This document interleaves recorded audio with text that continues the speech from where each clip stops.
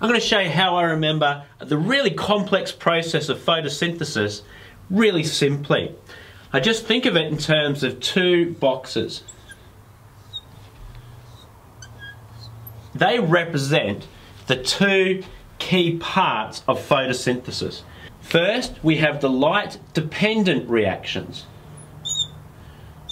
Light-dependent, they depend on light. So, one of the inputs is sunlight. So, apart from sunlight, all of the other inputs and outputs we summarise in our formula, chemical formula for photosynthesis. So we'll go ahead and write that down. So we've got our inputs are carbon dioxide plus water, and the outputs are glucose and oxygen. Now, of course, to balance that, I just need to go 6, 6, and 6. Okay, so inputs are carbon dioxide and water, outputs are glucose and oxygen. So let's have a look at where they go in and out. So the light-dependent reaction, the whole point of the light-dependent reaction is to split water. So that means that one of the inputs then, of course, well, the input is water.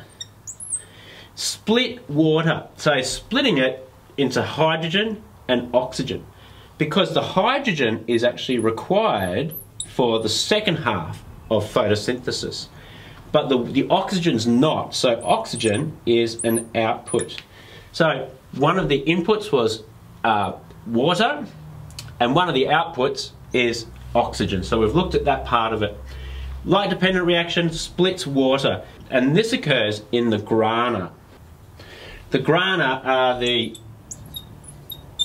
stacks and the sunlight.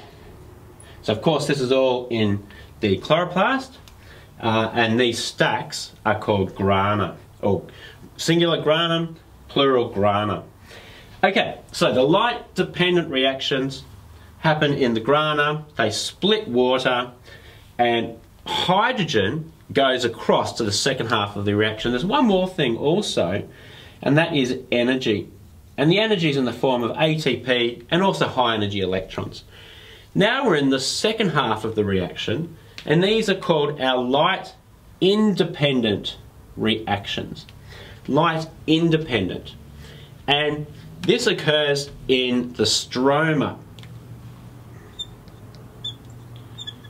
So the stroma is this sort of space here between the grana.